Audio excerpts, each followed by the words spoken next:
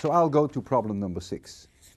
And problem number 6 is 2314. I have a sphere which is a solid metal sphere. It is solid, it's not hollow, and it's metal. And there is a charge plus q on this sphere. And you're being asked, if the sphere has a radius capital R, what the electric field inside the sphere is, radius little r, and what it is outside the sphere. I will not assume, which is something we already know, that all the charge will have to be at the surface of this sphere. The reason is it's a conductor, it's a metal, and there cannot be any charge inside the sphere. That's not the case if the sphere were made of glass. Then you could have uniformly distributed charge throughout the glass, but not for a metal. But now I will first show you why that is the case. So I will distribute artificially the charge uniformly throughout this volume. I'm now going to calculate what the E field is at the location R from the center. I introduce a Gaussian surface, which is a sphere. It has a radius R, and obviously there would be an E field which is pointing radially outwards, and the elements ds are exactly in the same direction as E. This is ds, everywhere on this sphere, which is a concentric sphere. So I apply Gauss's law, 4 pi r squared, that's the surface area, times E. Forget the dot because the cosine of the angle is +1.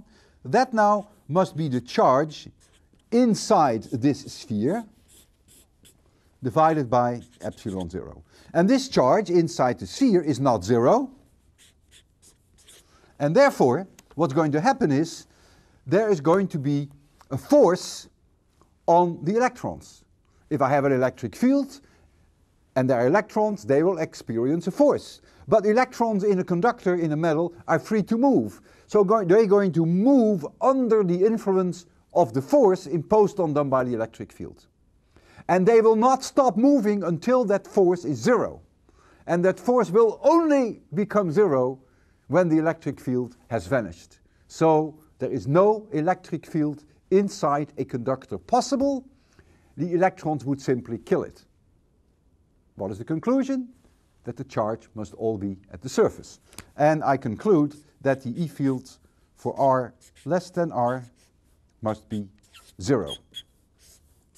And so now we'll calculate the electric field outside the sphere. I think we should make a new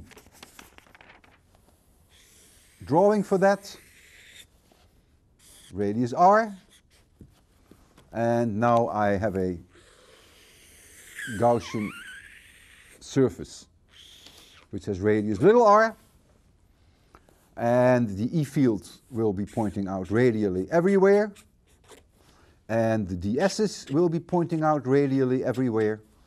And so it's very easy now to write down Gauss's law, 4 pi r squared E of r equals all the charge, which we know now is at the surface, uniformly distributed at the surface, q divided by epsilon 0.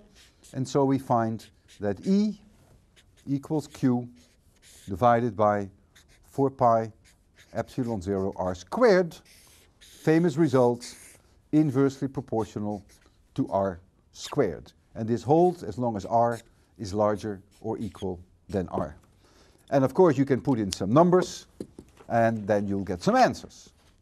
And this is always true. This is even true if this were not a metal and if the charges were uniformly distributed throughout. Then the answer outside the radius capital R would still be correct, because I have still applied Gauss's law. Of course, if this were glass and if the charges were uniformly distributed throughout, then the electric field inside the sphere would not be 0. Maybe you want to calculate what it would be as a function of little r. Maybe that's a nice exercise for you.